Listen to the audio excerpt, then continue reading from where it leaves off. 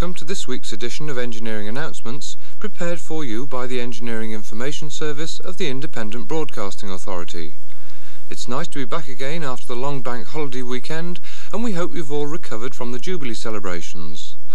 This morning, we're pleased to announce that the world's first broadcast of the Ambisonics 45J surround sound system will be made by Radio City in Liverpool in conjunction with the IBA in a couple of weeks' time.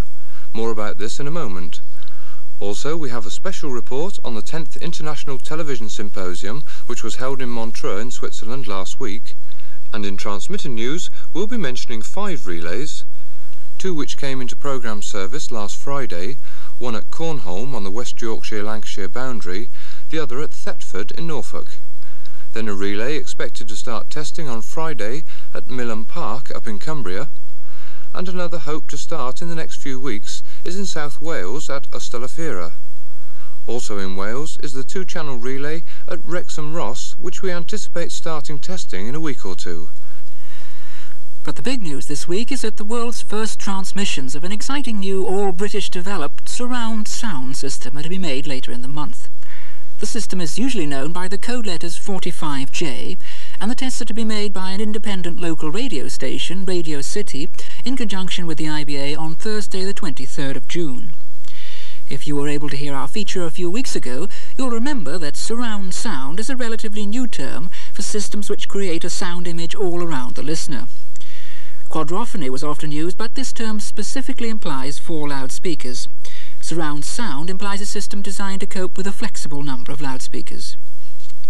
45J has been developed by a team from Oxford and Reading universities, and the designers believe it offers a good compromise between a service for the discerning listener and a satisfactory system for monophonic and stereophonic reception. You may remember that these are the 2 yardsticks that have to be borne in mind.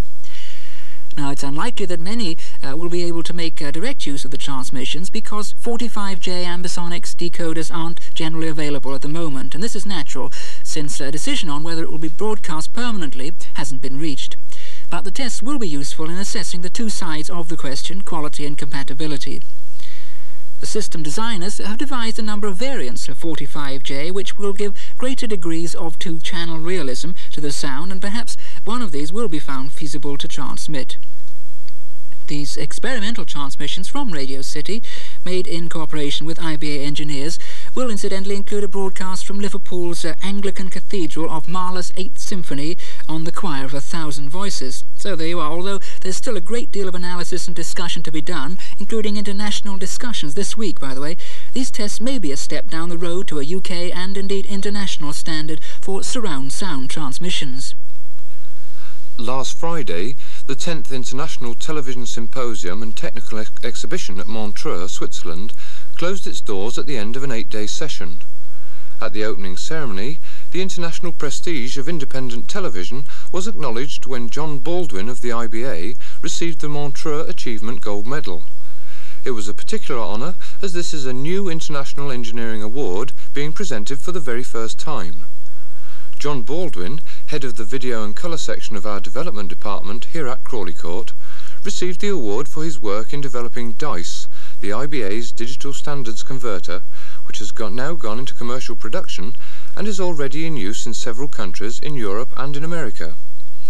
Howard Steele, the IBA's Director of Engineering, in his capacity as the chairman of the awards committee, particularly mentioned the personal contribution that John Baldwin has made to television broadcasting with his original idea for the digital field store used in the DICE standards converter. Such field stores are capable of holding a complete television field of picture information and are now finding wider application in other parts of the television system. The conference was attended by more than 2,000 delegates, attracted by 140 technical papers covering a wide range of television engineering developments, and over 130 exhibitors displayed the latest in equipment. During the 8-day conference, IBA delegates presented several papers on their engineering work. The first of these reported on developments in very low-power relay transmitters, the sort of transmitters which we'll be building over the next few years to serve communities of between 500 and 1,000 people. This experimental station here has already been built as a prototype to gain some practical experience of the problems involved. A second paper reported on the pioneering work on adaptive aerials, which automatically vary their polar diagram for optimum reception against interference from other signals.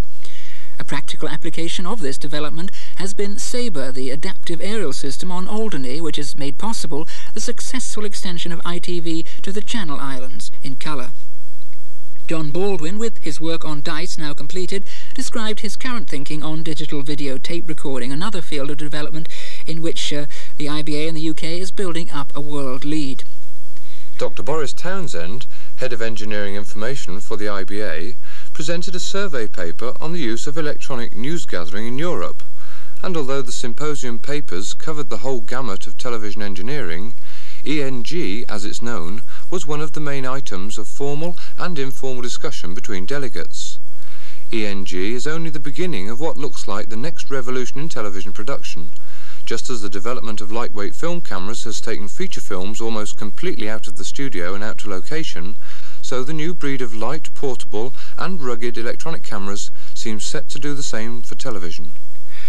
Well, inevitably, a symposium such as this generally concerned itself with the broadcaster's viewpoint, but during one discussion on solid-state memory devices, the suggestion was made that large-scale integrated circuits capable of storing whole fields of picture information in the actual domestic receiver might well be available within the next 10 years for about £20 to £30. Now, if that prophecy comes true, it opens up far-reaching possibilities in receiver design, because all sorts of cleaning up processes could be made within a receiver to signals of poor quality. It's quite possible, for example, to remove large amounts of noise and picture distortions. It might even be possible to use teletext-type signals and bandwidth compression techniques to build up complete colour television pictures of conventional detail, but by a sort of slow scan technique over a few seconds. But there you are, something for the future. Let's get back to the present and back home with our weekly transmitter news.